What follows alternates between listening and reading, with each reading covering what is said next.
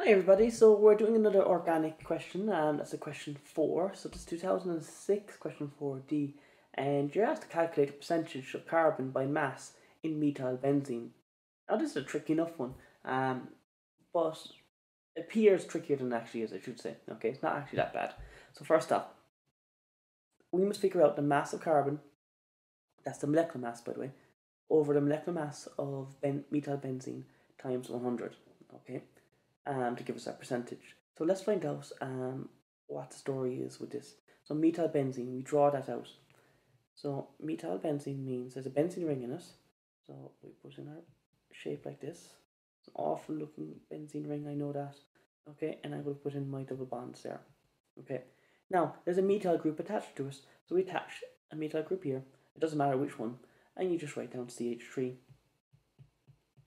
Okay, we must figure out how many carbons and how many hydrogens are present total. So if we're doing that out, we can see that each point here equals a carbon atom. 1, 2, 3, 4, 5, 6, 7. So we have 7 carbon atoms.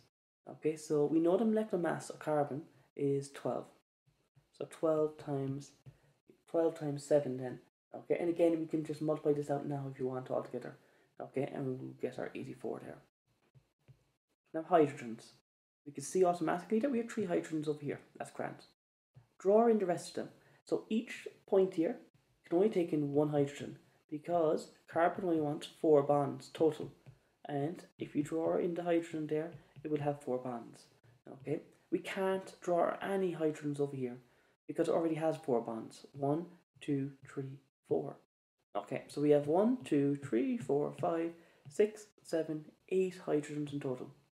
Okay, so hydrogen molecular mass is 1 times 8 there. Okay, obviously will give us our 8. So 84 plus 8 is going to give you your 92. So your total mass of your methyl benzene is 92. Now, 92 here times 100 gives our percentage. Now we just find out the percentage mass, of mass of carbon. So the total mass of carbon out of all of this is 84. So I just put 84 over 92 and we multiply that by 100 and you'll see that the vast majority of it, so that's 91.3% of this, is going to be carbon. The remainder will be hydrogen. So 91.3% is carbon, the remainder hydrogen. And that's it.